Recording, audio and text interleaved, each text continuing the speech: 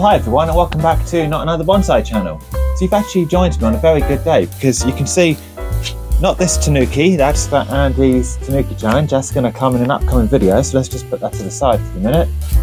What I wanted to show you in this video was this big box behind me. Now this was sent to me as a Christmas gift, and it's full of trees.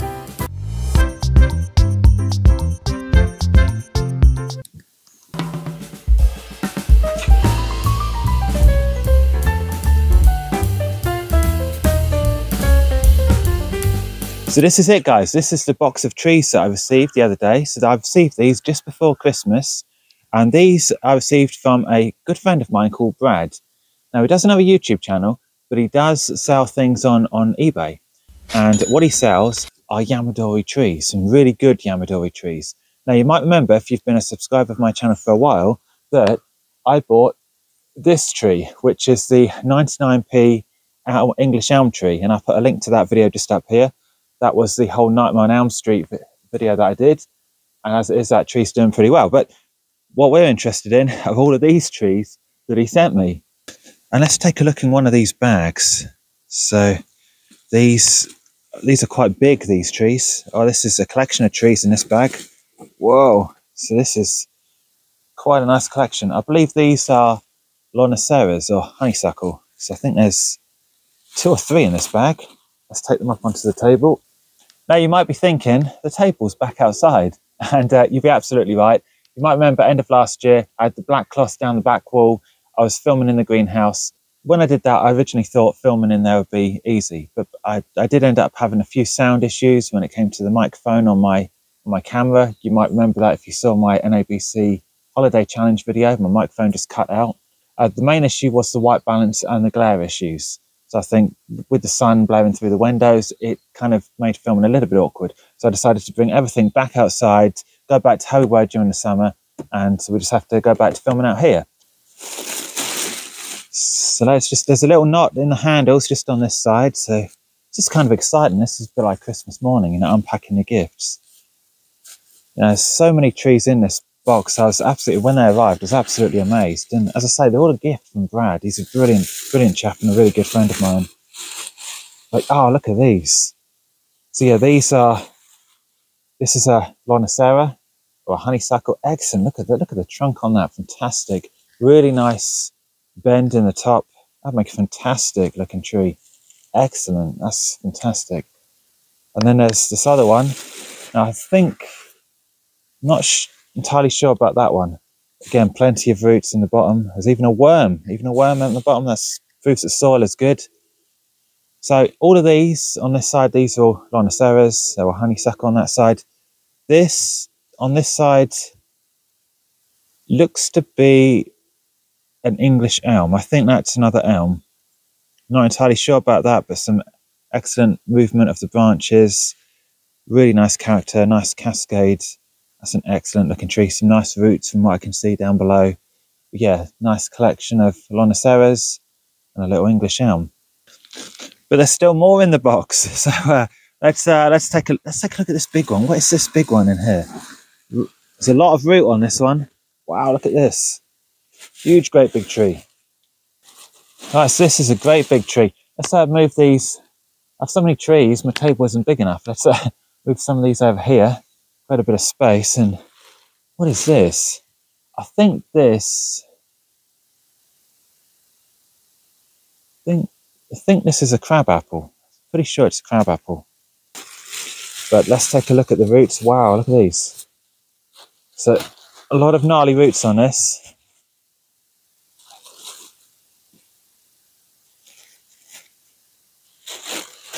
A lot of gnarly roots on this. Wow, so look at that. Wow, look at the root base on that. Wow, crikey, we're going to have to cut back some of these in order to turn that into a bonsai tree, but that's an interesting root. It comes up and then it goes back up again. It's kind of strange. Don't know if that could become a feature, but a very interesting tree. Also like the wound on the side here. You can see the bark has been stripped away at some point and it's started to heal over and yeah, recover. That's really good. And plenty of branches. There's branches coming out from all different angles, all different sides, and yeah, it's going to be really fun trying to, you know, just select select the right branches to use to, you know, make this into a good looking tree. But you know, even if branches coming down from low below or down below even, so do this as a slight cascade, kind of like this. Maybe have some branches coming up, maybe have this as the branch going off, and maybe train some of these to come down, create sort of like a cascade tree. That's a possibility. Maybe even a raft, you know, you could plant that like that and then have all of these branches going upwards to form somewhat of a forest. That's a possibility. Yeah, really, really interesting tree, that one. But there's still more in the box. So let's get this bag. This to me looks like an oak tree. So yeah, let's take these ones out of the bag. Oh, I think there's 3 trees in here. If we have 3 trees, we have this, which, that's a really interesting tree. Kind of really interesting root base on this one. So you can see we have this root coming from almost have like an elbow in the root. So it kind of comes down, then it goes up. And then we have this branch coming up. So that's kind of not necessarily a conventional feature you would see, but kind of interesting. I think this is another elm. This is another English elm. And the roots are getting tangled up with that one. Let's try to thread that root. All of these, there you go, that's 3. So plenty of roots on this tree. But yeah, really, really interesting, weird looking tree, that one. It's going to make for an interesting looking bonsai. Right, if we move on to the next one, so this is the oak, the English oak. Just adjust my handles on the bag. All really, very nice root system on that one. Nice movement. There's a subtle bend in this one. Very subtle bend in the trunk. Nice branches. Plenty of roots. Nice branch lower down. I'm not sure if I'll keep that one, but yeah, very interesting. Very nice looking tree. I like that one a lot. That's a very nice looking tree. And I don't have an English oak at the minute. I've sowed some acorns. Whether or not they're germinate, I don't know. But as it is, I don't have an English oak. So yeah, this is going to be a really nice addition to my collection.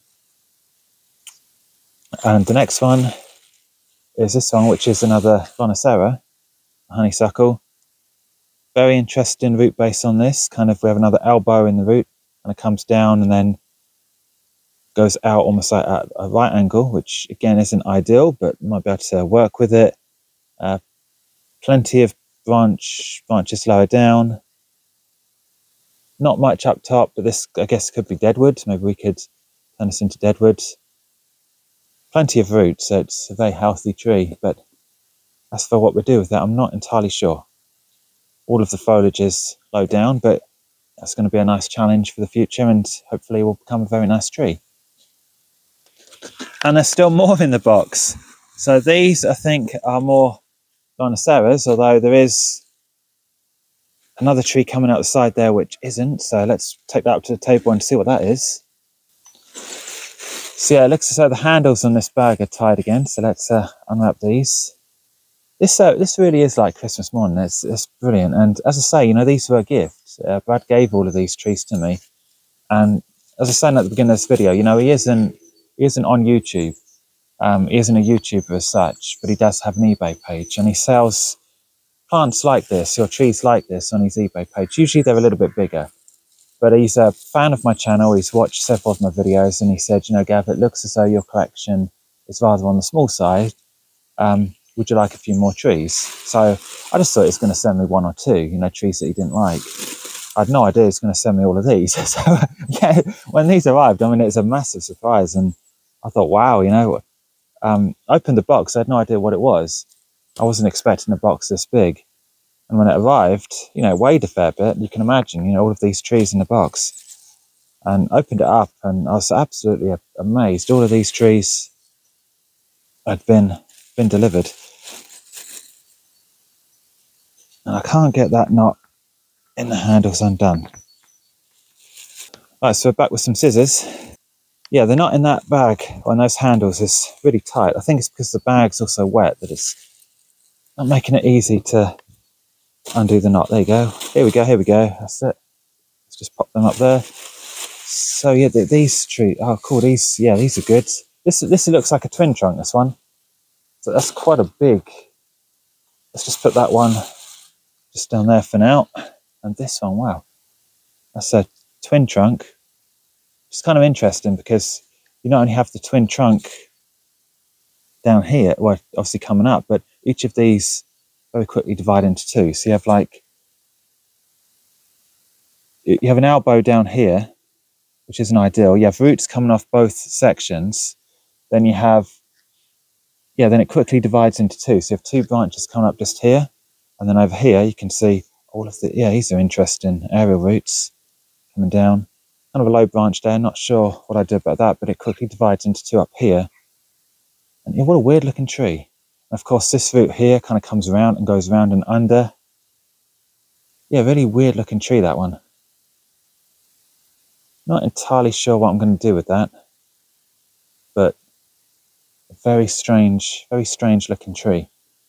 Let's just put that just with the other ones and reach down and get this one. So this one, I believe, is a,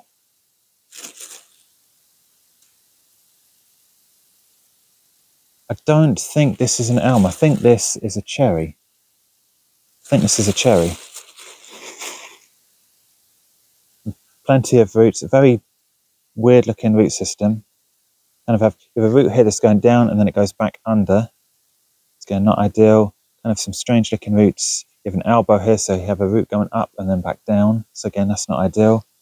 I think this is a branch. Yeah, it's a branch coming out from quite low down, actually below this root here, which isn't ideal. Quite a big chunky root there. I mean, these would have been growing, you know, Brad collects Yamadori trees, you know, so he digs these out the ground. So to some extent, you're going to expect this, you know, gnarly roots going in the wrong direction. I mean, he trains bonsai and he has quite an intensive collection of bonsai trees, but as far as, you know, getting them started and getting them going and ultimately getting the trunks nice and thick, he collects a lot of these or grows them on in his garden. And I think most of these have been collected, which is why you have some of the, you know, some funky roots and interesting root systems. But, you know, this still adds to the challenge, you know, of growing this kind of material into a bonsai tree. But no, it's a very healthy tree, nice branches, very healthy. And yeah, it's going to be fantastic. I think that's a cherry. So this is the last bag of trees in the bag. And again, they look like Loniceras. Actually, that's not a Lonicera. So what is that one? So yeah, it looks as though we have 3 more trees in this bag. We have so many trees, they're not all going to fit on my table. Let's push some of these back, try and create a little bit of space. And try and undo the knot in this bag, which is over on this side. Actually, I think what I'll do, I'll get my scissors back and just cut it. That worked better last time. There you go. And there's another knot in this side. There you go. That's undone. So that's another Lonicera. That one, I think that might be a cherry, which means the other one must have been an English elm. So I know he said he did send me a cherry.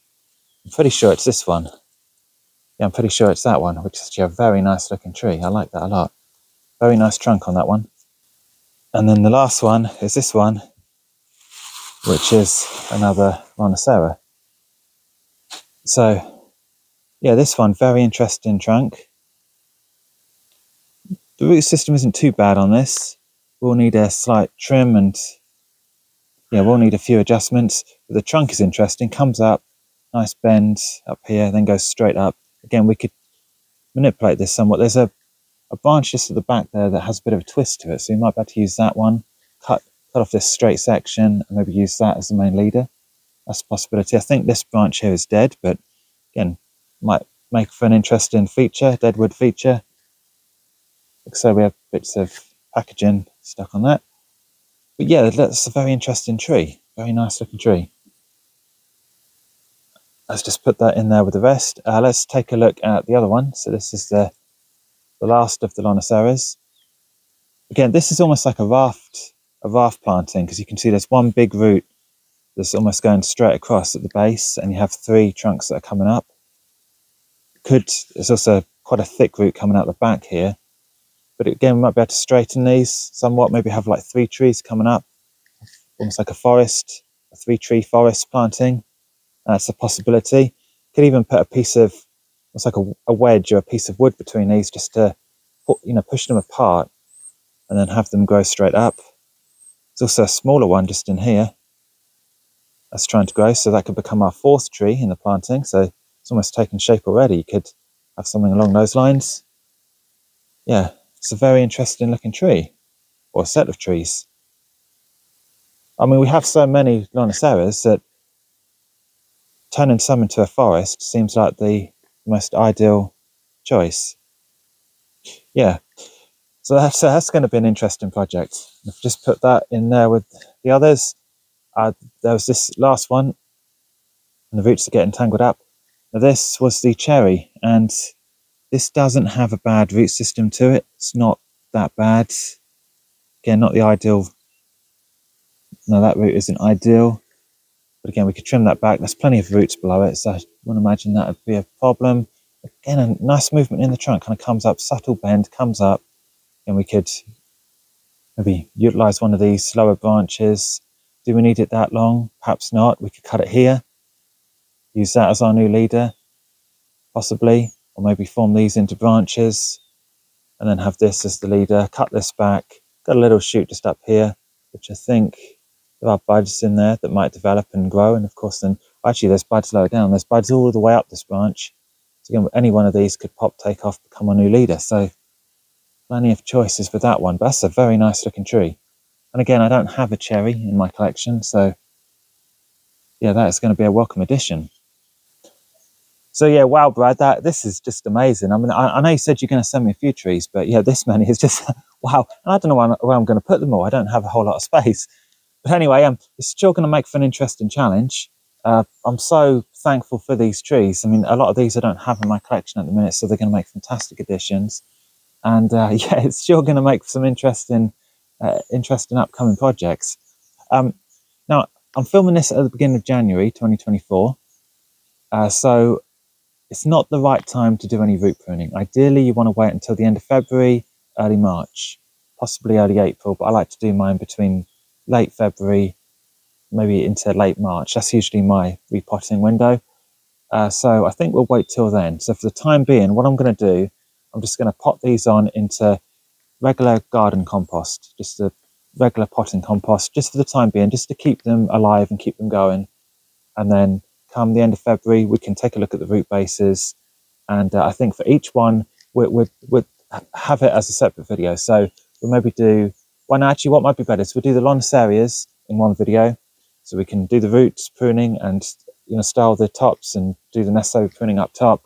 Then we can do the elms and the cherry in a separate video. We can do the oak and the crabapple. We can do that in another video and kind of just spread them out that way. And that just, make it a little bit more interesting. Otherwise the video would be too long. But yeah, thanks again, Brad. This is absolutely amazing. Absolutely amazing. But yes, as I was saying earlier, Brad doesn't have a YouTube channel, but he does have an eBay page. So I will link to that eBay page in the description box below. He usually has material like this available on his eBay page, usually better than this and a bit more established. And yeah, he's a brilliant supplier of Yamadori trees. So if you're interested, head over to his eBay page, save him as a favourite seller, and he's bound to come back with more trees like this. But yeah, thanks again, Brad. That's absolutely amazing. So that's all for today, guys. Just thought I'd show you these trees that Brad has sent me. Hope you had a fantastic Christmas and all the best for the upcoming new year in 2024. And until next time, have a great day, and I'll see you on the next one.